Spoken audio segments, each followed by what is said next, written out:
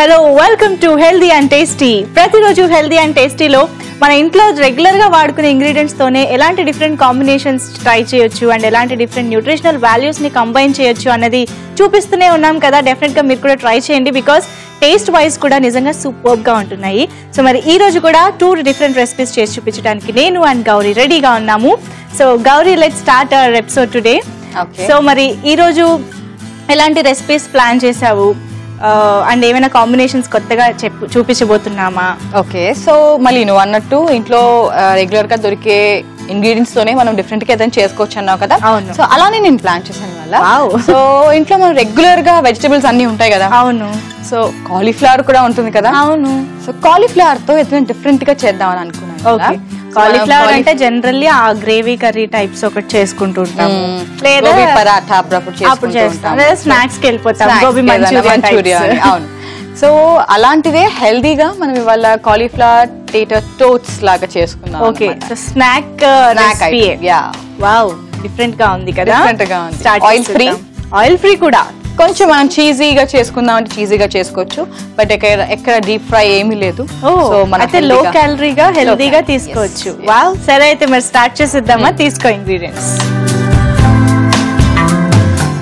హే గోబీ, భలే ఉంటుంది cauliflower taste. I mean ఎందులో చేసినా కూడా బ్లెండ్ అయిపోతూ ఉంటుంది కదా చక్కగా. ఆల్సో మనం బ్రెడ్ క్రమ్స్ తెచ్చుకున్నాము, బ్రెడ్ పౌడర్, కొంచెం చీజ్ తెచ్చుకున్నాము, కొంచెం ఎగ్ వైట్స్ కూడా తెచ్చుకున్నాం. సూపర్. ఇంకేంటి, ప్రోటీన్ యాడ్ అయిపోయింది, అన్నీ ఉన్నాయి. Cauliflower low calorie. So low calorie, మళ్ళీ కాలీఫ్లవర్ ఉన్న ఫ్యామిలీ ఏదైతే ఉందో దాని వల్ల మనకి చాలా బెనిఫిట్స్ ఉన్నాయి. కాన్స్టిపేషన్ పోతుంది, అండ్ లాట్ ఆఫ్ దీంట్లో మనకి క్యాన్సర్ ప్రివెంటింగ్ కూడా మనకి చాలా ఏజెంట్స్ ఉంటాయి. Cauliflower lot of fibre, so చాలా బెనిఫిట్స్ ఉన్న కాలీఫ్లవర్ ని ఫ్రీక్వెంట్ గా వాడుకుంటూనే ఉంటాము. కాకపోతే రెగ్యులర్ గా చేసుకునేవి కాకుండా అప్పుడప్పుడు ఇలా డిఫరెంట్ గా ట్రై చేయొచ్చు. ఇది ఏం ఫ్లవర్? మైదా. ఓకే, కొంచెం అది మనం అంటే మిక్స్ అయిపోవడానికి. స్టవ్ మీదే కదా, నేను స్టవ్ ఆన్ చేసి. స్టవ్ అవసరం లేదు, మనం ఆల్రెడీ బాయిల్ చేసేసాం కదా కాలీఫ్లవర్. బాయిల్ చేసి అదే డౌట్ వచ్చింది నేను అడగకుండా. ఓకే, సో బాయిల్ చేసేసుకున్నాం కాబట్టి మనం ఇది first mix చేసేసుకోవాలన్నమాట. Okay, so kind of tikkis but baked form లో అన్నమాట. టాట్స్ అని ఇంకో విధంగా కూడా ఉంటాం మన టిక్కీస్ ని. సో కాలీఫ్లవర్ టాట్స్ మనం కొంచెం చీజీగా చీజ్ వేసుకుని చేసుకుంటాం. ఓకే, సో కలిపేసి బౌల్ ఉందా? ఓకే, ఫస్ట్ మనం కాలీఫ్లవర్స్ ఏవైతే ఉన్నాయో, సో ఇది మనం మెత్తగా మ్యాష్ చేసేసుకుందాం ఫస్ట్. మెత్తగా అంటే అవ్వదు, ఎలాగో మనకి ఫ్లవర్ కొంచెం ఇలా ఉంటుంది, కాకపోతే మరి అలా ముక్కలు ముక్కలు మరి ఆలు లాగా మెత్తగా కాకుండా కొంచెం ఇలా సెపరేట్ చేసినట్టు కనుక మనం నలిపేసుకుంటే సరిపోతుంది. సో సింపుల్ గా టిక్కీస్ ప్లాన్ చేసుకుంటే బాగుంటుంది కదా, ఎక్కువ హడావిడి లేకుండా. అండ్ మనకి ఆ గోబీ టేస్ట్ అనేది బాగా తెలుస్తూ బాగుంటుంది. ఓకే, చాలు. సో దీంట్లో కొంచెం పిండి వేసుకుందాం మేము, కొంచెం ఆ కన్సిస్టెన్సీ కన్సిస్టెన్సీ కోసం. అవును, మరి కొంచెం బైండింగ్ కోసం మనము. అవును, ఒకవేళ లేదు అంటే మనం ఆలు కూడా కంబైన్ చేసుకోవచ్చు కదా. చేసుకోవచ్చు, అంటే మనం రెగ్యులర్ గా ఆలు చేసుకుంటాం కదా, అందుకే కొంచెం డిఫరెంట్ గా మనం ఏమైనా చేసుకోవాలి అనుకున్నప్పుడు కొంచెం ఇది వేసుకుందాం. చాలా ఓకే. సో కలపడం అయిపోయింది, నెక్స్ట్ ఏం వేయాలి? ఎగ్ వైట్స్ వేసుకుందాం. ఓకే, సో మనకి వాటర్ బదులుగా చాలా వరకు ఎగ్ వైట్స్ తోనే మనకి వచ్చేస్తుంది ఆ కన్సిస్టెన్సీ అనేది.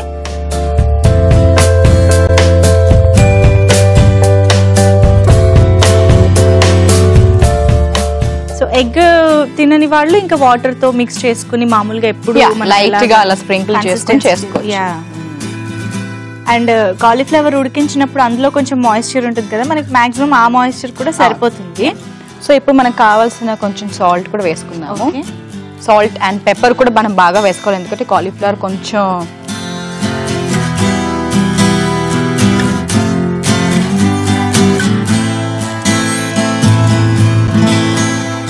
పెప్పర్ వేసేద్దామా? పెప్పర్ వేసుకుందాం ఒకసారి.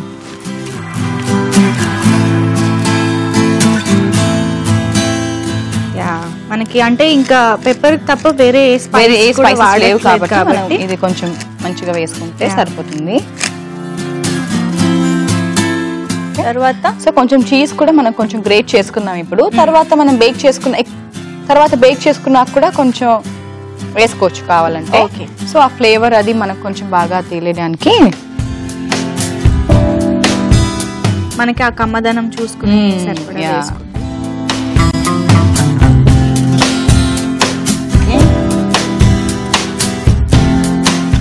సో ఇప్పుడు మనం ఇది బ్రెడ్ పౌడర్ లో తిప్పుకుని ఒకసారి 2 సైడ్స్ కూడా చేసేసుకుంటే బేక్ చేసేసుకోవచ్చు. సో ప్లేట్ తీసుకొచ్చేనా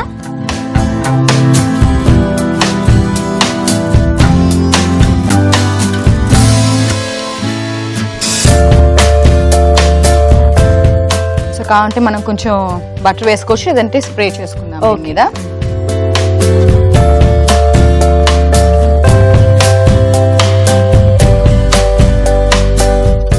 లైట్ గా కుకింగ్ స్ప్రే చేసేద్దాము.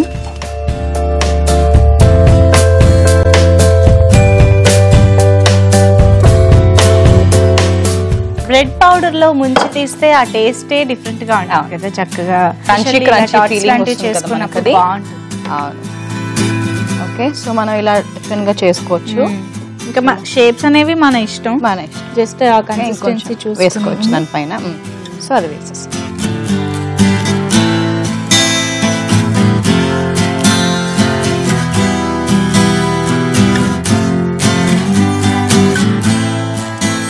ఓకే. సో రెడీ చేసేసాం కదా, ఇప్పుడు బేక్ చేసేద్దాము. 5 మినిట్స్ కంపల్సరీ పెట్టాలి.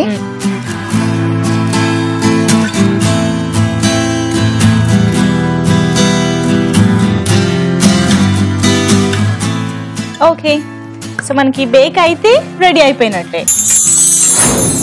ఇవాళ టిప్ ఆఫ్ ద డే ఏంటి అంటే, మనందరికీ నూడిల్స్ అంటే బాగా ఇష్టం. సో బయట మైదా నూడిల్స్ రెగ్యులర్ గా దొరుకుతూ ఉంటాయి కదా, అది కాకుండా మనకి బక్వీట్ నూడిల్స్ కానీ వీట్ నూడిల్స్ కానీ దొరుకుతాయి.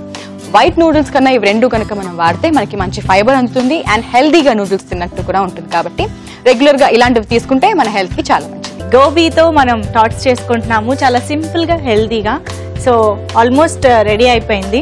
So bread crumbs I think చాలా మంచి కలర్ కూడా ఇస్తాయి కదా, కలర్ ఇస్తుంది, కొంచెం బైండింగ్ కానీ టేస్ట్ కానీ క్రంచీ ఫీలింగ్ కానీ. అవును, సో ఇవన్నీ చాలా యాడ్ అవుతాయి కాబట్టి మనం అలా వేసుకుంటే బాగుంటుంది. సో ఆ కమ్మదనం ఎక్కడ మిస్ అవ్వకుండా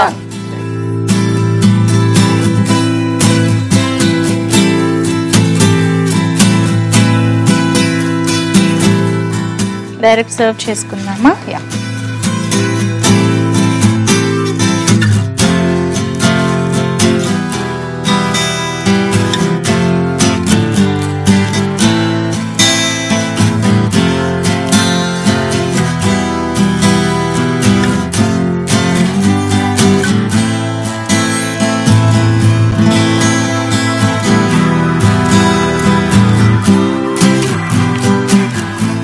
డన్, సూపర్. ఓకే, సో మరి టాట్స్ మీరు కూడా తయారు చేసుకోవాలనుకుంటే దీన్ని తయారు చేసుకునే విధానం అండ్ కావాల్సిన పదార్థాలు నోట్ చేసేసుకోండి. కాలీఫ్లవర్ టేటర్ టాట్స్ తయారీకి కావాల్సిన పదార్థాలు: గోబీ 1 కప్పు, మైదా 1/2 కప్పు, చీజ్ కొద్దిగా, మిరియాలు 1 టీ స్పూన్, ఉప్పు తగినంత, egg white 1 cup, bread powder 1/2 cup, నూనె 1 టేబుల్ స్పూన్. కాలీఫ్లవర్ టేటర్ టాట్స్ తయారు చేసుకునే విధానం: ముందుగా కాలీఫ్లవర్ ను ఉడికించి పెట్టుకోవాలి. ఒక బౌల్లో కాలీఫ్లవర్ ముక్కలు, మైదా పిండి, ఎగ్ వైట్స్, కొద్దిగా ఉప్పు, మిరియాల పొడి, చీజ్ తురుముకుని చపాతీ ముద్దలా కలుపుకోవాలి. బేకింగ్ ట్రే పైన కుకింగ్ స్ప్రే చేసుకుని కాలీఫ్లవర్ మైదా పిండి మిశ్రమాన్ని చిన్న చిన్న టిక్కీస్ లా చేసుకుని బ్రెడ్ క్రమ్స్ లో అద్దుకుని బేకింగ్ ట్రే పైన అమర్చి 5 నిమిషాల పాటు ఓవెన్ లో బేక్ చేసుకోవాలి. దీన్ని సర్వింగ్ ప్లేట్ లోకి తీసుకుని సర్వ్ చేసుకుంటే కాలీఫ్లవర్ టేటర్ టాట్స్ రెడీ.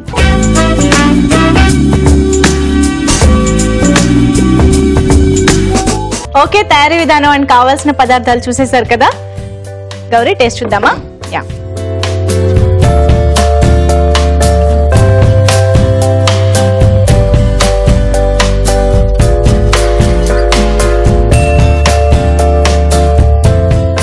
చక్కగా బేక్ అయ్యాయి. యాక్చువల్లీ చెప్పాలంటే మంచి సాఫ్ట్ గా ఉంది.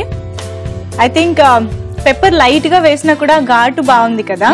ఎక్కువ నేను ఇందాక అన్నట్టుగా చాలా సింపుల్ గా. అవును, ఆల్సో మనము ప్లాన్ గా ఎగ్ వైట్స్ అది వేసాము. బేక్ చేయడం వల్ల దాని టేస్ట్ వేరేలా ఉంది. అవును, సో మామూలుగా పాన్ మీద ఫ్రై చేసి అది చేస్తాం కదా, అది different of course. But bake చేయడం వల్ల ఆ సాఫ్ట్నెస్ కానీ ఇది కానీ చాలా బాగుంది బాగా. అండ్ మనం ఇందాక నుంచి అనుకుంటున్నట్టుగా ఆ బ్రెడ్ పౌడర్ అనేది ఒక మంచి టేస్ట్ అండ్ మంచి కమ్మదనం యాడ్ చేసింది. చీజ్ కూడా ఐ థింక్ దాని వల్ల కూడా మనకు ఒక రిచ్నెస్ ఉంది కదా. సూపర్ గా ఉందండి రెసిపీ, చాలా బాగుంది. ఓకే, సో మరి ఒక మంచి స్నాక్ చూసేసాము. మరి నెక్స్ట్ ఏం చూద్దాం? సో స్నాక్ చూసాం కాబట్టి మళ్ళీ మనము ఏదైనా డెజర్ట్ చూద్దామా? సూపర్ గా ఉంటుంది. సో హెల్దీ డెజర్ట్ మళ్ళీ. సో బ్రౌన్ రైస్ తో పుడింగ్ చేసుకుందాం. బ్రౌన్ రైస్ పుడింగ్ చేసుకుందాం మనం. బ్రౌన్ రైస్ తో పుడింగ్? యా. అంటే పుడింగ్ అంటేనే చాలా tasty recipe. So brown rice ని అంత టేస్టీగా ఎలా చేయగలుగుతాం అన్నది ఒక డౌట్ కదా. ఓకే, అయితే స్టార్ట్ చేసేద్దాము. మరి తీసుకో ఇంగ్రీడియంట్స్. రెడీయా? Yeah, ingredients ready.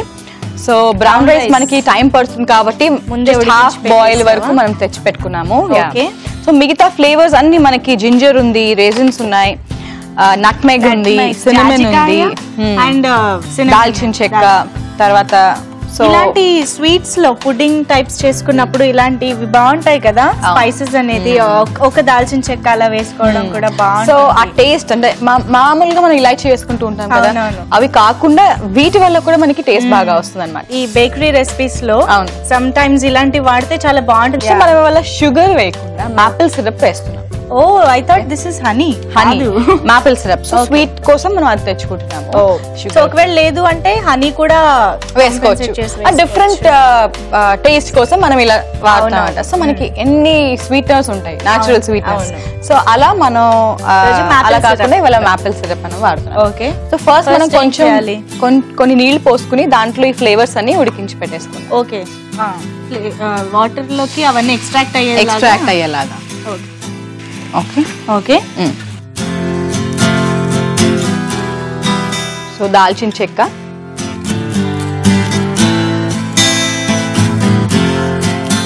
అల్లం. ఈ స్పైసెస్ ఎప్పుడైతే వాటర్ లో కానీ ఎందులోనైనా మరిగినప్పుడు మంచి అరోమా రిలీజ్ అవుతుంది కదా. సో రేజిన్స్ కూడానా? ఓకే, కిస్మిస్ కూడా వేసుకున్నాం. కిస్మిస్ అన్నీ వేసావేంటి? ఇంకా వేసుకుందామా? పర్వాలేదా, వేసుకోవచ్చా? వేసుకోవచ్చు. ఇది కూడా అడిగితే బెటర్ కదా. Okay okay. జాజికాయ ఫ్రెష్ గా అప్పటికప్పుడు దంచి,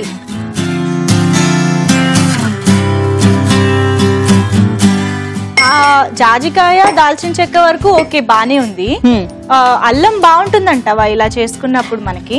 ఇది ఒక డిఫరెంట్ ఫ్లేవర్ మనం యాడ్ చేస్తున్నాం ఇవాళ మన రెసిపీలో. చూసాక తెలుసు. జాజికాయ పొడి కొంచెం వేసుకున్నాం, ఎందుకంటే మనం మిగతావి కూడా కొంచెం స్పైసెస్ కాండిమెంట్స్ వేసాం కదా, సో అవి కూడా కొంచెం వేసుకున్నాం. ఆల్రెడీ దాల్చిన చెక్కకి చాలా మంచి ఎక్కువ ఫ్లేవర్ ఉంటుంది కాబట్టి మరి ఎక్కువ వేసేసుకున్నా మనకి ఏదో మిస్ మ్యాచ్ లా అనిపిస్తుంది. ఓకే, కొంచెం మూత పెడితే మనకి అన్ని రిలీజ్ అవుతాయి కదా. సో పుడింగ్స్ లో మనం ఎన్ని వెరైటీస్ చూపిస్తూ ఉన్నాం కదా, అండ్ చాలా ఈజీగా కూడా మన ఇంట్లో ఉండే ఇంగ్రీడియంట్స్ తోనే అప్పటికప్పుడు ఈజీగా చేసుకోవచ్చు, కానీ చాలా రిచ్ ఫీలింగ్ వస్తుంది పుడింగ్ అనగానే. ఆల్సో చాలా మంది ఇంట్లో అన్నం పరవాన్నం కానీ లేకపోతే చక్కెర పొంగలి అనుకుంటూ వైట్ రైస్ తో చాలా ఫేమస్ కదా ఈ రెసిపీస్ అన్ని. అందుకనే రైస్ ఇవాళ మనం వాడాము. బ్రౌన్ రైస్ తో కూడా మనం అలాంటివి చేసుకుని హెల్తీగా అందరూ తినొచ్చు. అండ్ షుగర్ బదులు సబ్స్టిట్యూట్ కి ఇలా మాపిల్ సిరప్ కానీ హనీ కానీ వేసుకుని కూడా అప్పుడప్పుడు వాడుకోవచ్చు అని మనం చూపిస్తున్నాం ఇవాళ. So this is a healthy combination. Very nice. Okay, next ఏం చేయాలి? సో వెనిలా ఎక్స్ట్రాక్ట్ కొంచెం వేసేసుకున్నాం. మాపిల్ సిరప్ టేస్ట్ తో పాటు కొద్దిగా వెనిలా కూడా.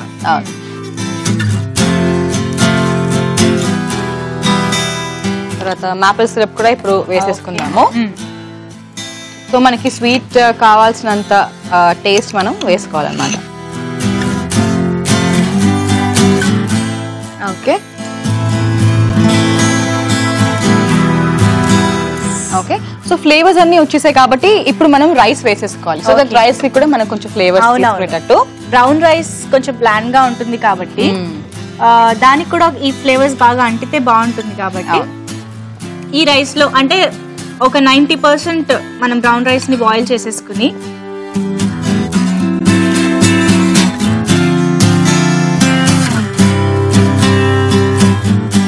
ఒక 2 minutes మూత పెట్టేసేద్దాము. యా. ఆహా, నేను ఫస్ట్ ముక్కుతోనే తినేస్తున్నాను. సో ఇప్పుడు కళ్ళతో కాదు, ఫస్ట్ ముక్కుతో అన్నమాట. ఓకే, సో ఒక 2 minutes మనం ఇలా బాయిల్ చేసేసుకుంటే మనకి బాయిల్ కూడా అవుతుంది అండ్ ఫ్లేవర్స్ కూడా బాగా రైస్ కి అంతే.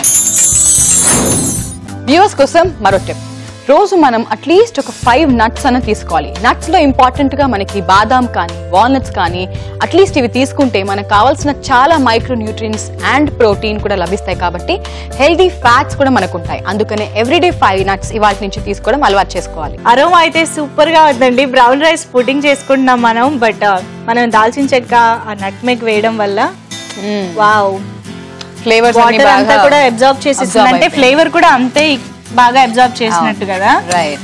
సో మనం ఇందాక హాఫ్ బాయిల్ అని చెప్పిన రైస్, సో అది కూడా మనం బాగా కుక్ అయిపోయింది. సో ఇప్పుడు మనం పాలు వేసేసుకుందాం. ఓకే, వేసి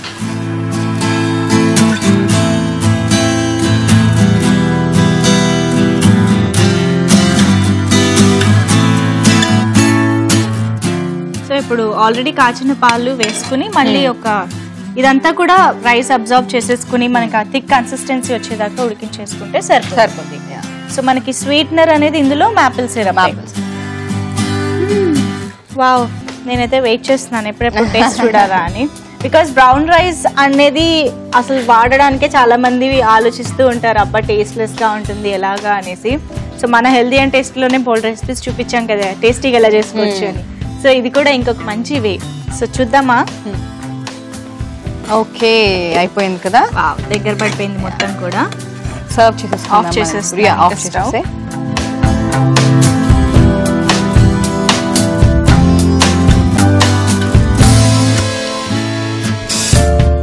వేసిన మన కిస్మిస్ ఎంత బాగా కనిపిస్తున్నాయి కదా. సో మన వేసిన స్పైసెస్ అవి ఇప్పుడు తీసేసుకోవచ్చు మనకు కావాలంటే.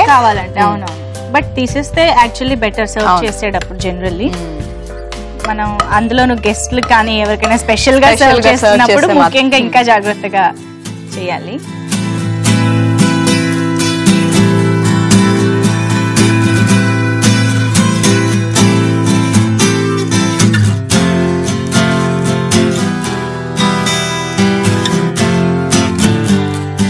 మనకి ఇలాగా కిస్మిస్ పైనుంచి కనిపిస్తే బాగుంటుంది కదా. సో మిగిలినవి కూడా వేసేస్తున్నాను.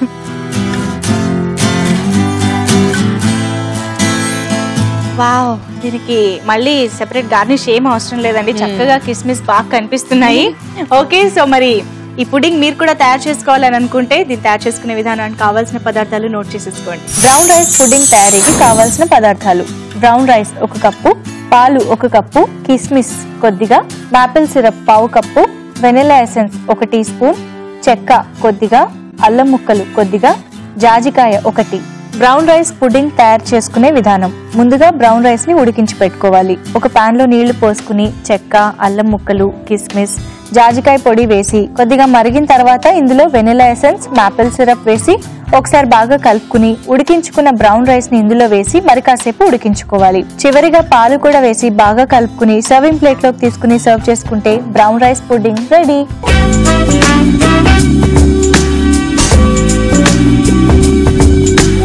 తయారీ విధానం అండ్ కావాల్సిన పదార్థాలు చూసేసారా? వావ్ గౌరీ, ఎప్పుడెప్పుడు టేస్ట్ చూడాలా అని. యా, ఎస్పెషల్లీ బ్రౌన్ రైస్ వేసినప్పుడు మనకి ఇంకా అండ్ మనకి పాయసం ఇలాంటివి ఈ కలర్ మనకు అలవాటు కదా చూసినప్పుడు కూడా, అలానే వచ్చింది కూడా. బ్రౌన్ రైస్ అంటే చాలా మంది ఆ కలర్ నచ్చదు, అది మేము తినలేము అనుకుంటారు, కానీ ఒకసారి కుక్ చేశాక ఇలా లైట్ బ్రౌన్ వస్తుంది కాబట్టి బాగుంటుంది.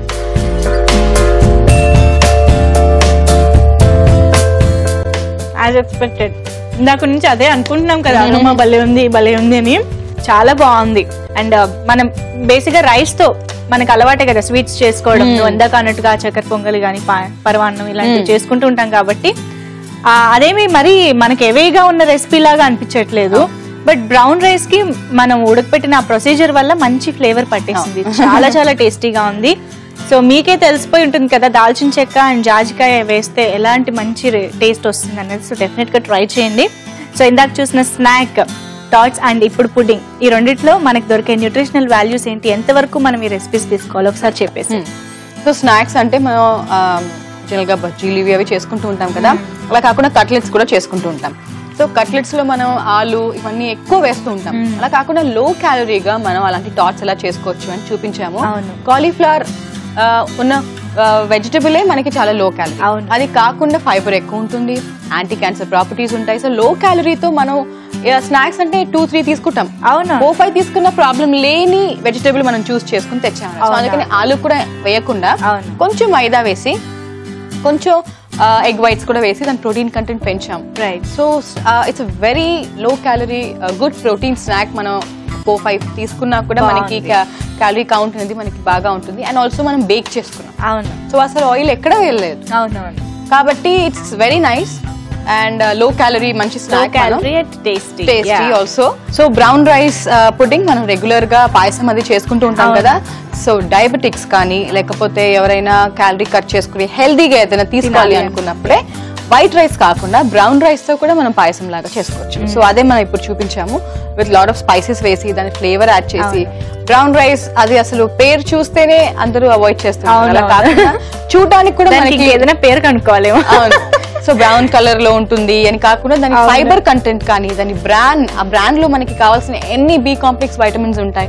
సో అవన్నీ మనకి వచ్చినట్టే.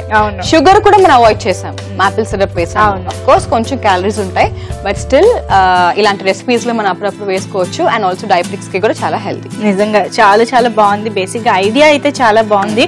మనం జనరల్ గా పరమాన్నం లాంటివి చేసినప్పుడు పాలల్లోనే రైస్ ని బాగా ఉడికించేస్తాము.